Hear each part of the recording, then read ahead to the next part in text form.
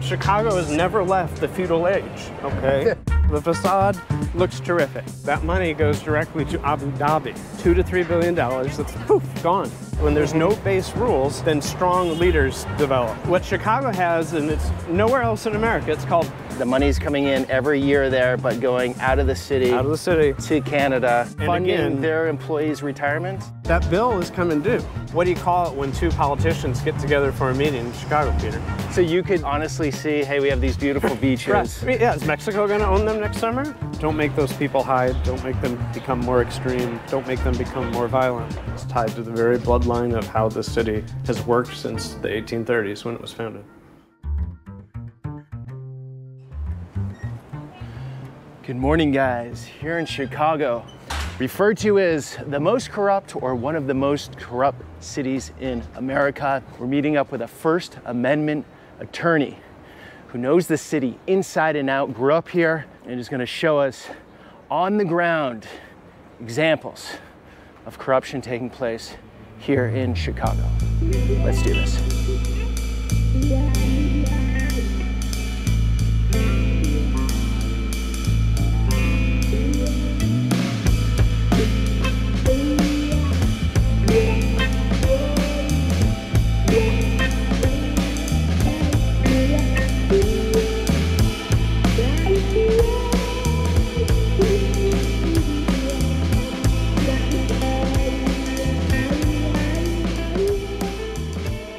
If you see that dome building that we're looking at, that's the Adler Planetarium.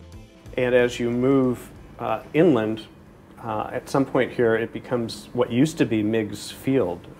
It was the third airport in Chicago. It's no longer. The airport was right there. Yeah, right there. Oh, wow. You can see the stretch of land over to the right between the buildings. It's now Northerly Island. It's all tied to how Chicago operates. How do we know Chicago's corrupt? And it gets kind of squishy looking at the different numbers. One way that we know is looking at just some anecdotal evidence. 35 billion with a B in debt. Four very large, oh, you're no fine, problem. Man. Four large pension funds that go for things like the police and firefighters and such. They have $10 billion in assets to cover that 35 billion in debt.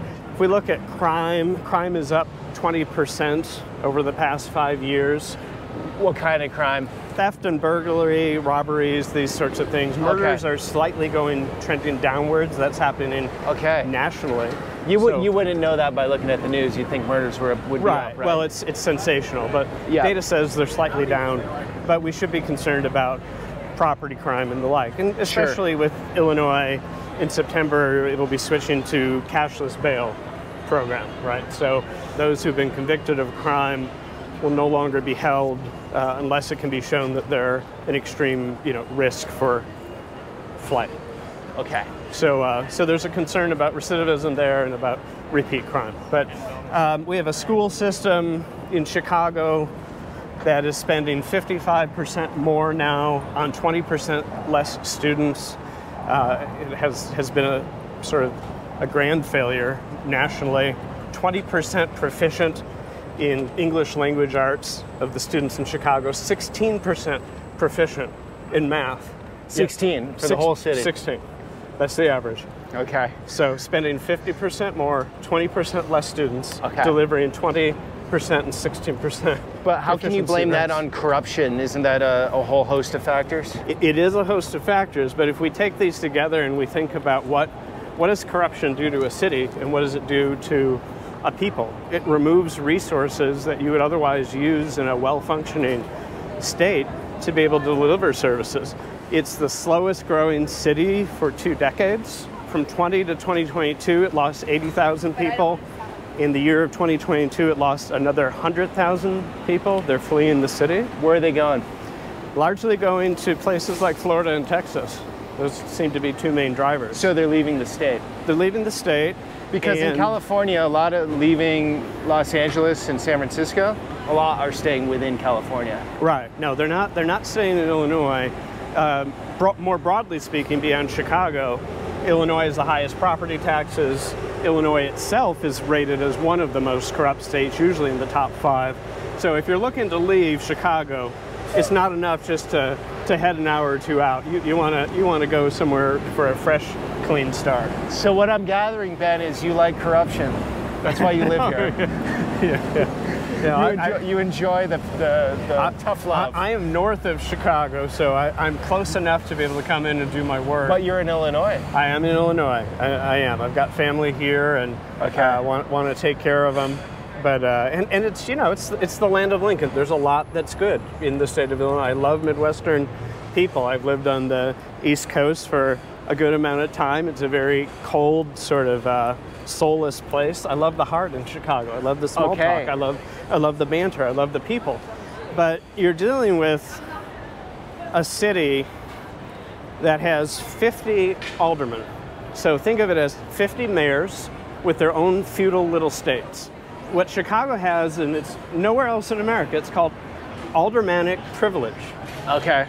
So if you are this store here, Planta Queen, and you want to add on an addition here that would generally be allowable, and there's a simple zoning variance, your alderman has to sign off on it, and he can say no for no basis in the law and reject it, and so your business streams can be shut down. They have considerable authority without any reference to statutory provisions, regulations to control exactly what's happening here. Now, if you're someone who cares about things like racial equity and some of the issues that we've seen discussed by good folks on the left more recently, Chicago's still a very segregated city, with minorities frequently being on the south side of Chicago, and the north and northwest side of Chicago being predominantly white. On the north and northwest side, about a 90% blockage of low-income, multi-unit, affordable housing. So if you want to keep minorities out of an area, you give aldermen that sort of power. They've been routinely criticized for this. They promise reform, they promise better things. At the same time, you see about a 90% approval on the south side of Chicago when these sort of projects come up. So there's this sort of subtle form, maybe of racism, that's built into that, because aldermen are given this tremendous power, and rather than have specifically defined duties and rules and roles or professional managers in the city, we've still kept that power. Now, we used to do this. New York used to do this. Boston used to do this. But there were reforms that occurred in the late 1800s and early 1900s towards a more professional way of managing cities. Chicago has never left the feudal age, okay? You say that with such conviction.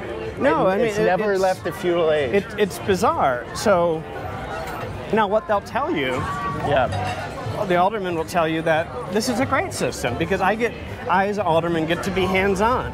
If Topolobampo needs help, I can come right on down, I can write something up, and I can get it taken care of.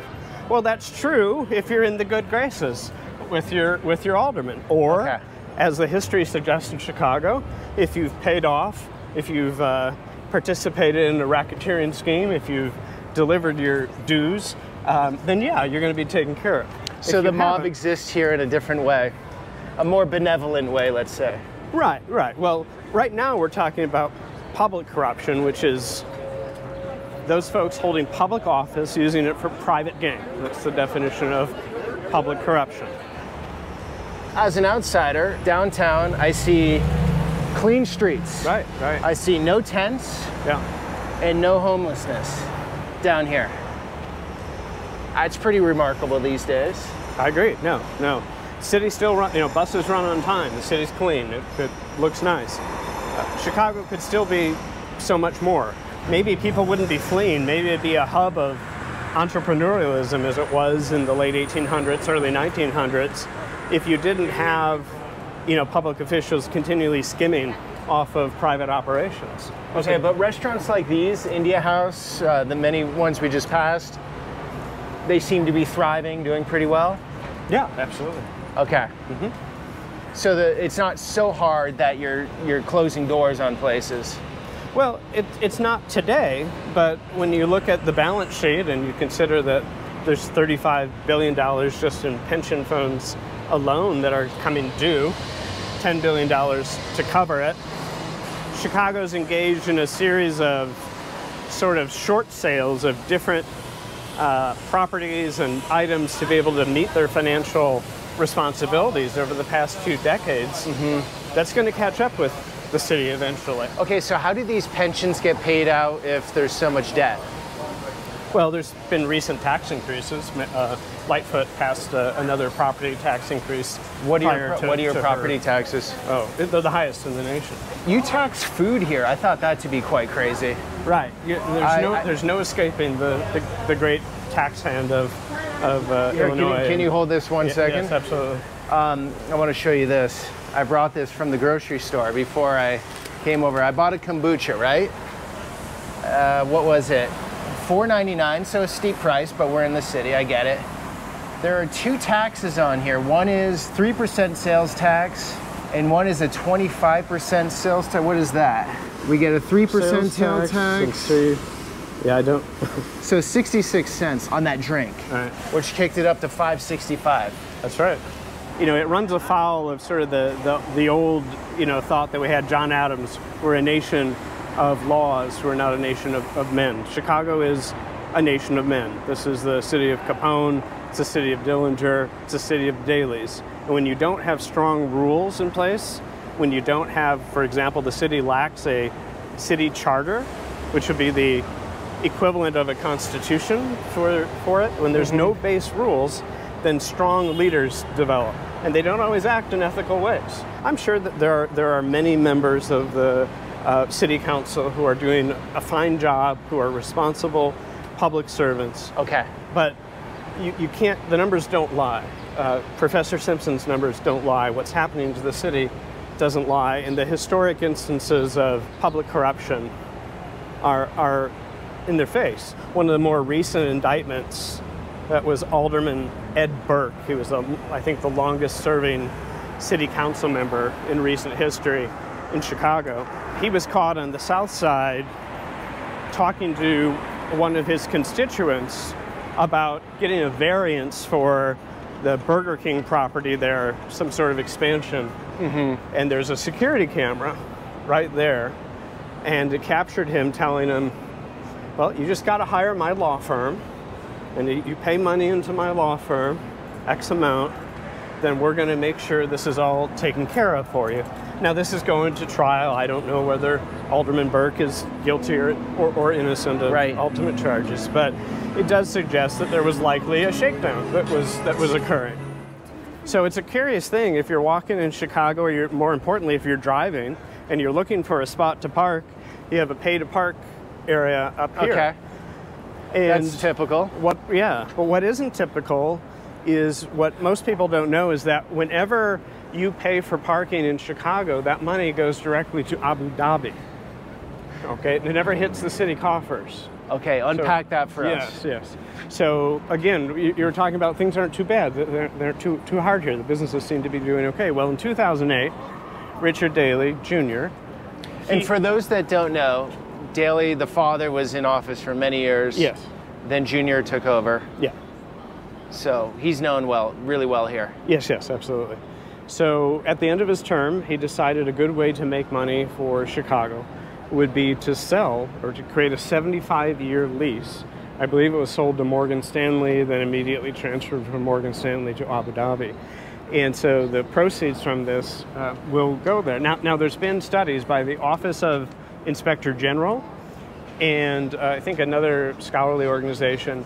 It was sold at probably $1 billion less than its market value, and it's probably lost somewhere between $2 to $3 billion thus far in revenue that would have gone into the city of Chicago.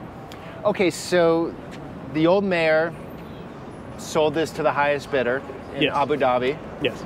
So every time I put money or someone puts money in here, that's going out of the city. It's going out of the city. They got their short-term money. For 75 years. 75 years. So they took a short-term gain to cover debt and problems that they were having. That'll last them for a while. And this is the game that Chicago's been doing. And then you sell a little something else, and you're going to cover that debt, and things still, look, city's clean. We got a cleaner right here. Things look like they're going okay, but that bill is coming due. Okay, so this is losing somewhere, like I said, right now, $2 to $3 billion. That's poof, gone. In addition to losing a lot of money, say if you're an environmentalist or you're someone who cares about, you think cycling and pedestrian zones are really important in Chicago. It's not my perspective, but there's reasonable people who advocate for that. Well, they built into this deal negative consequences such that you have to pay an absurd amount of money for each parking spot you remove off of the street. Oh, so if you were to turn a block into a pedestrian zone, or you were to create a bike lane that goes through a particular neighborhood and you cut off 3 parking spots, that's a huge amount of money that Chicago has to pay to Abu Dhabi because they're losing revenue. And how short-sighted is that? And then, you know, the interesting tale on that story too is that Richard Daley, after leaving office, joined the law firm that brokered the deal. Now that in and of itself is not any sort of official corruption. It's a little suspicious though to broker such a big deal that where Chicago loses it, and then to go to the firm that, you know, negotiated that deal. You know what would be the ultimate twist of the knife is that money going into Abu Dhabi goes into their pension fund for their city. Please tell me it doesn't. No, I don't. Yeah, I haven't tracked the numbers that far. I can't tell you. All right, and so your wife in the back here. Yes, Shauna is in the back. She's helping out. She reached out to you about the story, and she is my best PR agent. Shauna, what do you think of this craziness in Chicago? I grew up in D.C., and there's its own little bank of corruption there, but this is on a whole other level of, like, you just don't know how it's working and how it's stayed this way for so long.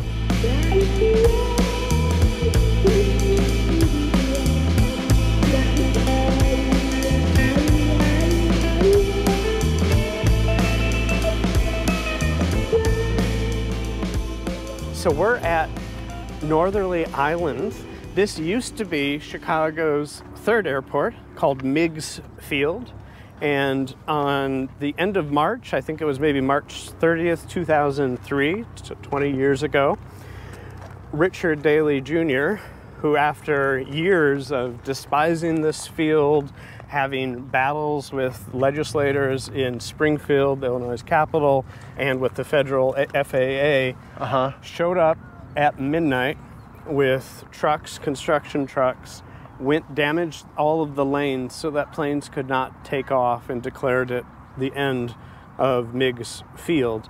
He went over, there was a webcam at Adler Planetarium. He put a fire truck and some flares out so the public couldn't see what was happening.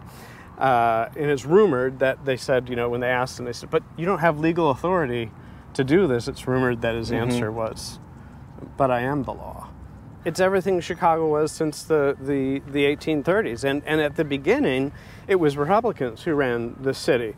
So Mayor Thompson was the last Republican mayor of Chicago. That ended in the early 1930s. He set up ward districts. He set up precinct clubs. He set up the whole system of how bribes go back and forth between interested contractors who want to do business with the city, and how that exactly works. So they call it, the term was deemed racketeering back in the 20s. That was a union mob machine sort of definition, and that is to set up a fake service, usually connected to government, that doesn't need to be done, so you can extract money from government to be able to benefit yourself. And, you know, this isn't just something that, for example, Governor Thompson did in the 1930s. He was friends with Al Capone. He was a character. His friends received property taxes that were 1% of their assessed value. Enemies of the machine at that time received property taxes that were up to 100% of the value of their property. They had wide-scale control over this. Now we think surely this kind of thing can't happen today, but you know, one of the corruption angles that came out of the Daley administration was the Hire a Truck program. So the Hire a Truck program was essentially friends of the Daley administration, friends of the family, who had trucks that they wanted to rent out and do city business who weren't actually being used. So it was a payoff for other contributions and work these groups had done to the tunes of tens of millions of dollars. It looks like they did little to no work for the city of Chicago.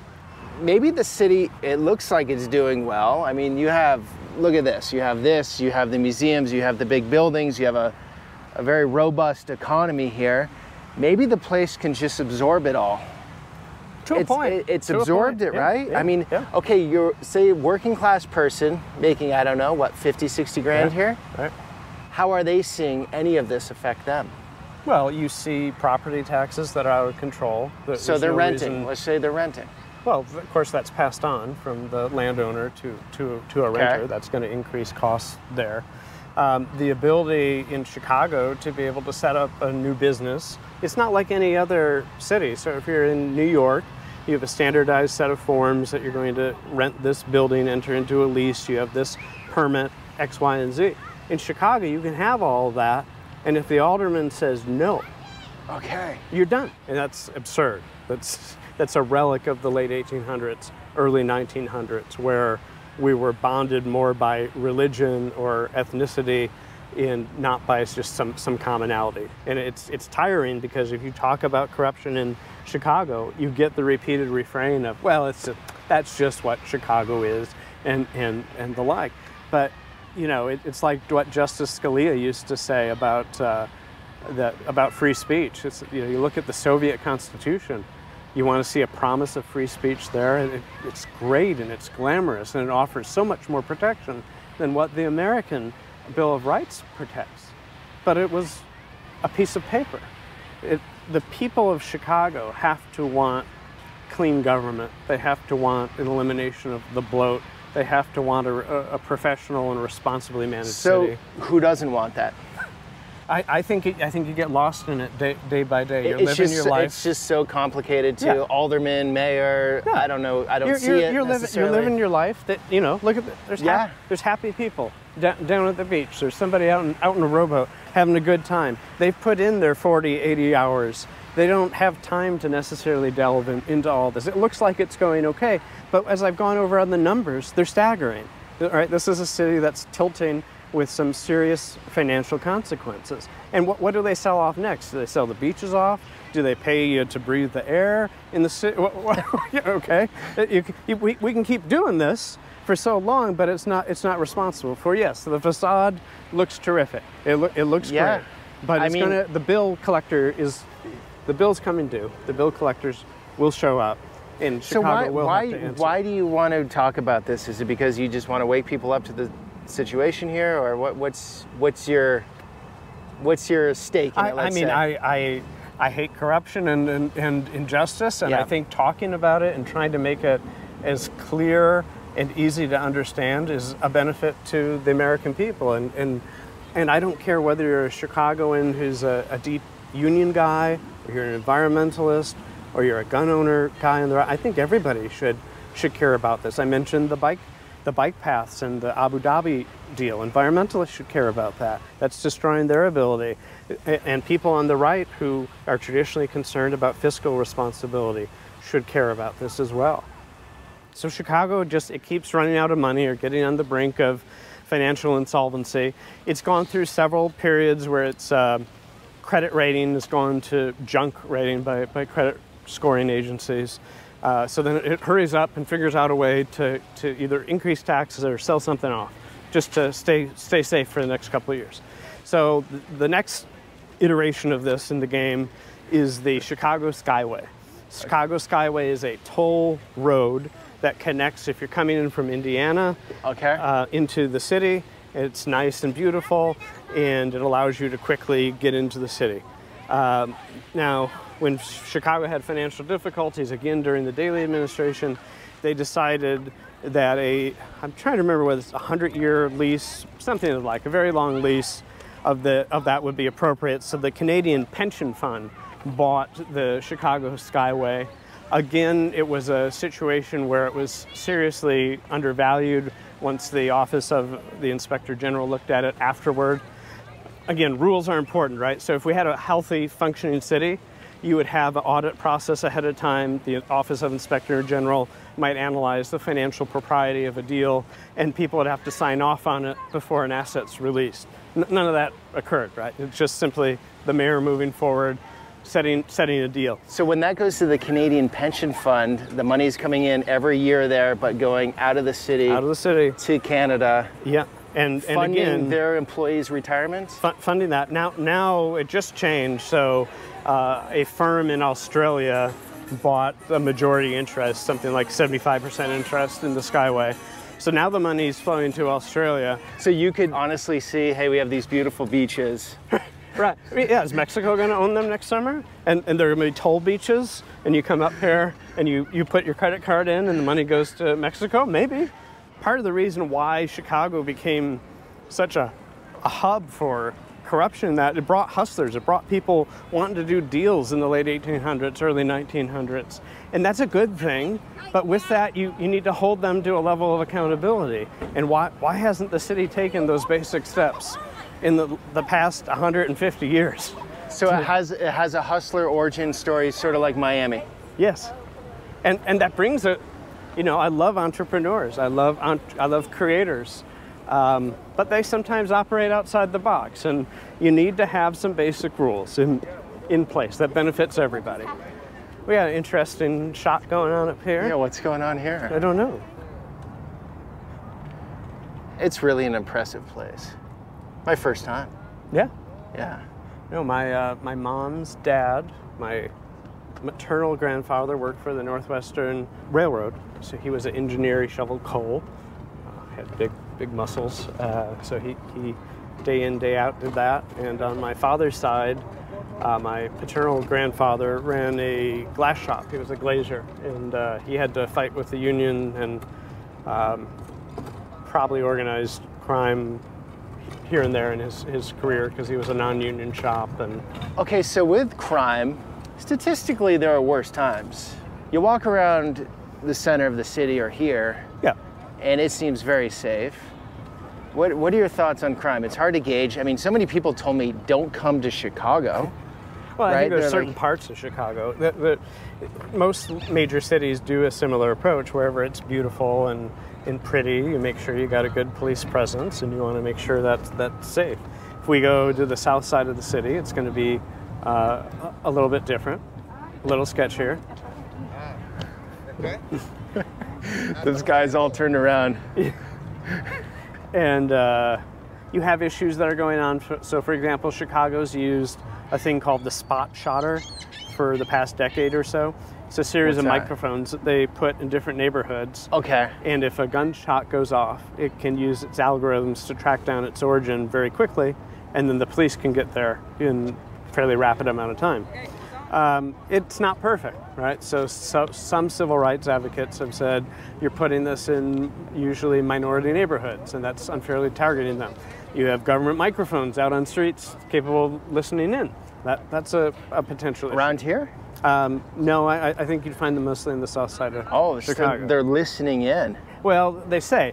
The company will tell you they're only activated once a gunshot's been noticed by it.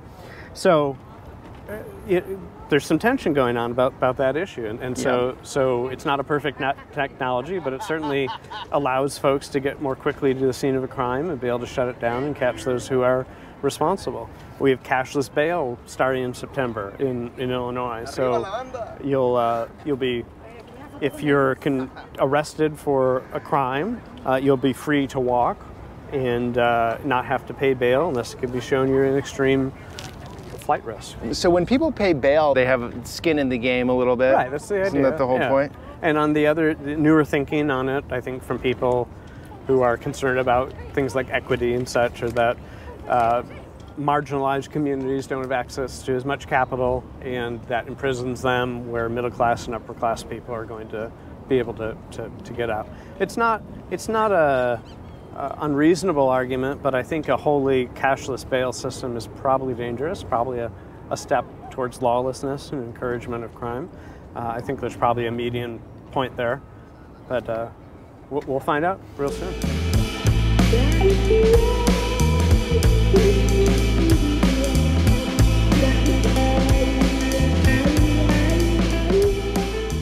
We are approaching 41st and Pulaski. This is the site where allegedly Alderman Ed Burke did a shakedown. You'll note on the light up there is a security camera. Okay. And from what I've learned from reports, he just wasn't wise enough to realize you probably shouldn't stand out on the sidewalk and talk by a security camera. What my understanding is, it picked up part of that alleged shakedown. Those pick up audio? Right. Audio and video. And it's just one more example. Like I said, 37 aldermen have been convicted, at least since the 1970s in Chicago, for shakedown, racketeering, tax fraud, wire fraud, mail fraud. These are the popular array of things. You don't set up a system and say, we hope we get really good guys, and we're going to give them tens of millions of dollars, and we just hope they do good stuff with that. So this is close to, you're a First Amendment lawyer, attorney, so this is very close to your heart. Well, transparency, right? Yeah. So the ability to shine light into the operation of government, those who hold power over the governed, is crucial to a healthy democracy. It's the lifeblood of a democracy. So I think the instance of that camera there in particular capturing this is good stuff. We're going to go on to another site and talk about how citizens can do more of this and expose that. Okay. So that'll be our next stop. But no, I think a vibrant exercise of First Amendment rights is one of the best ways that you cure corruption. And citizens, like if you look at what's going on right now with parents getting engaged in school board controversial discussions about curriculum and potentially secret agendas going on there, transforming what their children are learning, that's a good thing. They need to participate. And the citizens of Chicago, I think, have a right to say that they expect better out of their aldermen and that they expect some firm rules to be in place. So first is an awareness of the problem. Secondly, as a citizen, I feel pretty powerless. Like, one vote doesn't mean anything. It's cliche saying, but like, what are you really going to do? Right. Well, I mean, and you're just saying vote for whomever has the policies with less corruption. Yeah, I mean, I imagine that, you know, it's not the whole slate of aldermen that are hoping to expand aldermanic privilege. Vote for folks and work with folks that want to reduce that. Work with people who want to put a charter. You know, if I told you I was running a business and we had no bylaws, we're trusting Ben's good judgment, and I'd like $50 million from you, and there are no consequences if I squander that money or do bad things. I'm just a good guy. I'm going to do well. I get laughed out of a boardroom. Same thing's going on in Chicago. Okay, but last time I voted in county elections, let's say, who was up for vote? A lot of people, actually. And I don't know. It's hard to vet. Yes. I tried to vet and understand who was who and their positions. Yeah. Let's say I put an hour into it, max. And that's more than most, I think, are doing. That's the most I've ever put into it. Right. And it's so hard to find whose track record is clean and whose isn't. So it's, I mean, who's voting on aldermen? Yeah, anybody? Right. So vote for the guy who hasn't been indicted, I guess. That's the starting point. Okay. Would be your first criteria. You know, in most major cities, you have taxpayer alliances and other groups that will lean slight left or slight right. That's not particularly important, but you can get information from them about voting records and about how reform-oriented aldermen are. And so relying on those sorts of resources helps average citizens to be able to do that. You know, we don't want the situation. There's an old joke in Chicago. What do you call it when two politicians get together for a meeting in Chicago, Peter? Citizens getting screwed out of money? A crime scene.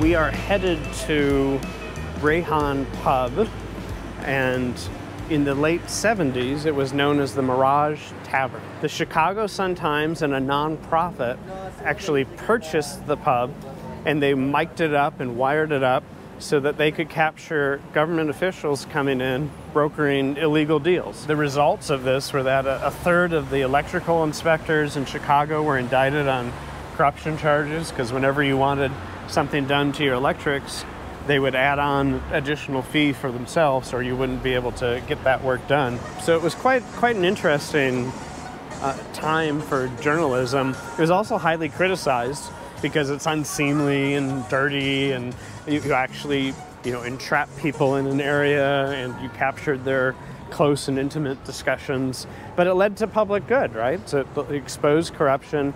There were a lot of tax reform initiatives that were passed in Chicago at the time. There were improvements made to this sort of government services to make sure that not as many bribes and not as much racketeering was occurring. It wasn't perfect reform, but at least was a step forward. And I think that's a great thing that citizens and journalists can do by exposing this and showing to the public the truth of what's happening. So are journalists still doing that here? Here, I can't think of any regular undercover operations, but this is Brehon Pub, so I thought it'd be fun to go in. Do you want to get a bite to eat? Yeah, let's have dinner. Yeah. Staple of the community, huh? Yeah.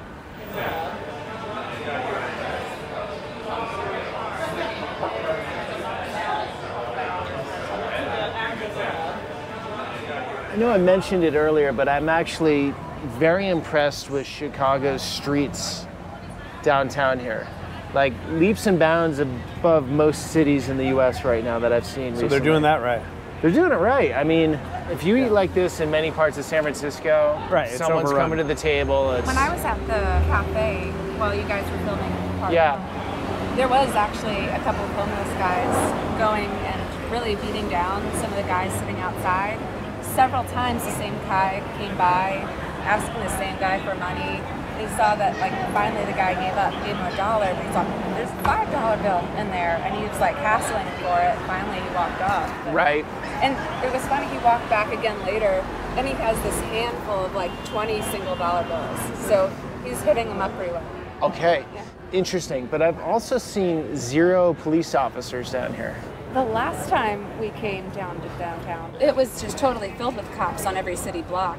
And that was right after all of the break-ins where people were... In Magnificent Mile, we were down there to do some shopping and looking around on the weekend, and it was almost like a barricade of, must have been over 100 police just ready because the stores had been hit. So that's what everyone's seeing on the news.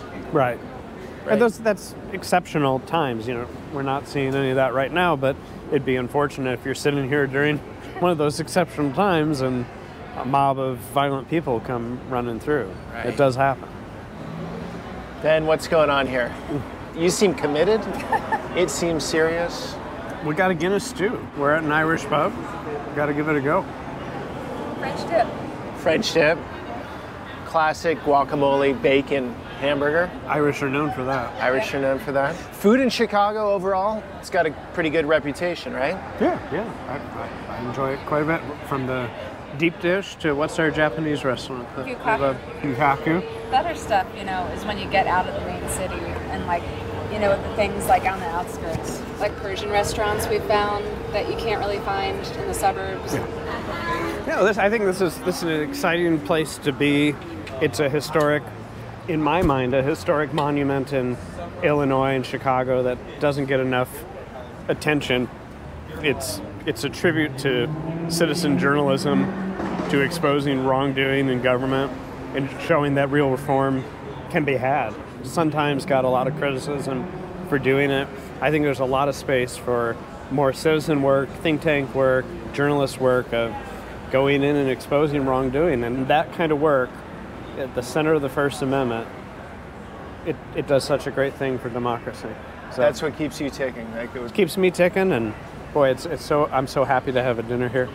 That's cool. Wow, yeah. You really feel the historical connection. I do. So do you think we're lacking this sort of accountability in the media towards these, let's call them nefarious, corrupt actors? There's just less of it. And wait, you were saying off camera, this is a good point to bring up, investigative journalism went away. It's not what it was because of the lawsuits, right? It's really hard to do. Yeah. It's tough to do. There's a lot of litigation that gets connected to it. So what is a invasion of privacy? What's a truly private moment that you capture? What isn't? Recording laws, these sorts of things, intentional infliction of emotional distress. There's lots of torts available that can happen. You can be dragged through litigation for years and win. You still have to pay attorneys like me to be able to do so, and that adds onto a budget. But no, if you're not going in with an eye that's suspicious of those in power, all you're doing is reporting you're a puppet for the machine. You're reporting what the powers that be want you to say to the public. That's not doing it any good. Real journalism captures the truth. It seeks that out, and it has to do so in elusive and deceptive ways, like the Sun-Times knew when they set up this bar to be able to capture wrongdoing. We need more of that in America, and we need it to focus both on Republicans and Democrats. There's equal blame to be had. So from a legal standpoint, say there was an official in there. I came in, I concealed the microphone. He couldn't see the camera. Let's just play pretend he couldn't see it. Am I legally allowed to do that? This is a public space. Right. So today, Illinois has what's called all-party consent, which means if you have a reasonable expectation of privacy in your conversation, then it can't be recorded. But certainly if we're sitting out here, passerbys coming by, people can hear us, that's not a private conversation. If you're in a busy bar and it looks like there's people within earshot, they can overhear what you're saying, that wouldn't be deemed private. If you go to a back booth and it's not very busy and you're whispering, that's probably a private conversation. It can't be recorded. So there's some wiggle room in the law with that. A lot of wiggle room. And it depends on the state. Yes, there's about. What would be the most restricted and what's the most open state as far as this type of journalism? Massachusetts prohibits all secret recording, except for the police. But there's a court case I was involved with there, so you're allowed to record the police secretly. Besides that, nothing else. So very restricted, draconian. My firm just knocked down Oregon's all consent law, so that used to be very restrictive, probably the second most restrictive. Now you can record anything you want there. I don't think Vermont has any recording law in place, and there's 37 other states that have what's called single party consent. So long as I'm talking to you, I can record it. And you don't have to tell me. I don't have to tell you. And that's based on, I think, a common sense notion that whatever you expose to someone in public isn't a private conversation. It's not a matter of a private detail. But if you came into my house, we're hanging out like friends, but I don't know you're recording me. In single-party consent states, most of them would still say that's okay. You're still divulging information to another person. That person could go and report it in many different ways. They could say, I just had a conversation with Peter. He said the craziest things, and I want to tell you. And it's really important that you can do it through electronic digital recording, because it's the most accurate way to preserve what really happened. If I say, Peter Santenello was an anti-Semite, he said all these awful things, well, people probably aren't going to believe me. But if I show evidence that you were saying awful things on video, that brings a level of credibility to it, or audio, to the American public. Of course, you wouldn't say those things. I'll direct them towards my Hasidic Jew series. Yes, right. but you get the point, right? Yeah.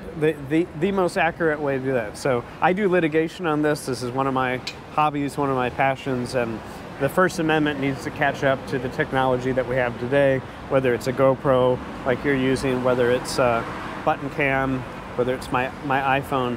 The most accurate way that we can preserve a detail of events, or wrongdoing, something of public newsworthiness, it's in our hands. Do you feel like there are serious challenges to the First Amendment right now? Or do you think it's very, the Constitution is very robust? I mean, it's rock solid, we're good. I think we have a good, speaking, most of my litigation's in federal court. I think we have very good federal judges. I've been treated fairly in all of those cases. It moves a little slower than I'd like, but that's the justice system. I think my concern is more with the cultural depreciation of values for the First Amendment. where colleges, high school students, etc., are going with their views about, less about the ability of everyone to be able to speak and focusing more on more modern theories about equity or the rights of marginalized people, which I support too. I just think they're co-equal to everyone else. We need to support everyone's right to speak. That's why the ACLU is there, right? That's why they've existed. It was the ACLU who protected the right of neo-Nazis to march just down the road in Skokie, Illinois. Oh, wow. And today there is a menorah in the center of Skokie. You let bad ideas out into light.